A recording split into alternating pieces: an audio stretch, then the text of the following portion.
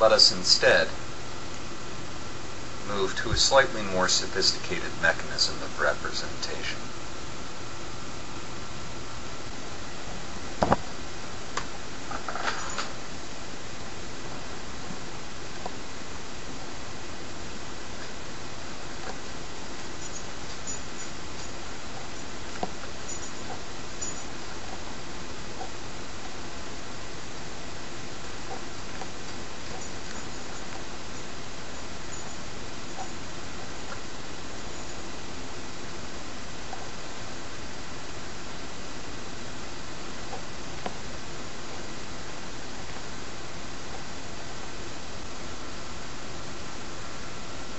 In this representation, we have described sequences of events as existing in patterns where each event is definable either as A, B, C, D, or an exception. Note that within the rules of this method of representation, an exception could be E, it could be F, it could be something completely unrelated to our other mechanisms of representation. It is simply an exception. In observing our ordered rows, we see that each of them has a clear and discernible pattern. We have alternating properties, we have sequential properties. We have alternating and sequential properties. We have later sequential alternation. We have sequential reversal. And that in each of these we have found an exception occurred, an event which did not fit the pattern and did not fit our mechanism of representation. Note that by virtue of our system of representation, we have created the possibility for observing non-linear patterns, that being patterns within the patterns themselves. One potential problem of this mechanism of representation is that we have created an entire column of exceptions. As earlier noted, an exception is simply that, and one exception does not necessarily correlate to the other. However, within this mechanism of representation, it does appear that we have a second-order pattern between our exceptions.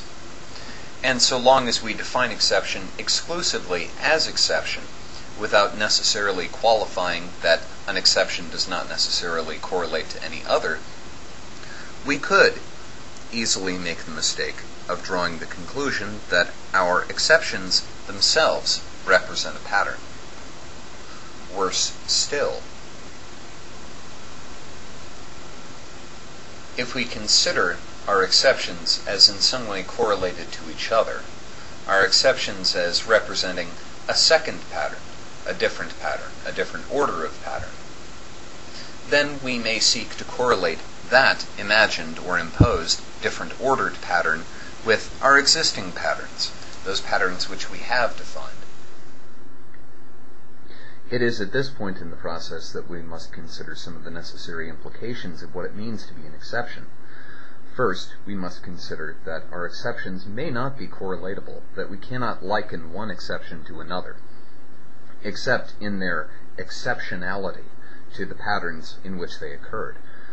Second, we must come to a problem, or come to recognize the inherent problem of representation of exception.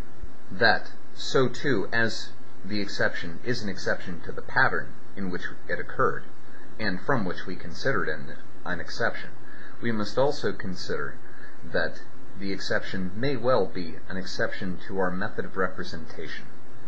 That as it is an exception, an aberrance, or a representation of a failure of a given pattern, so too might it also be a representative or representational problem. That as it indicates that our patterns have gaps, so too might it represent that our representation has gaps. As we seek to define patterns, as we seek to use patterns as a mechanism of understanding both ourselves, our environment, and also the relationship between the two, we must take great care when considering exception, and in so doing allow it to remain as an exception.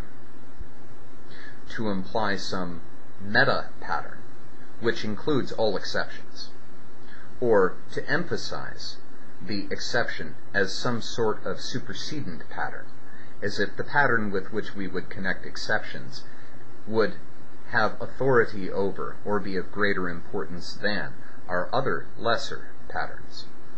What we are truly gaining insight into is not that which we are considering, is not the world in which we live, is not even the structure of ourselves, of our consciousness.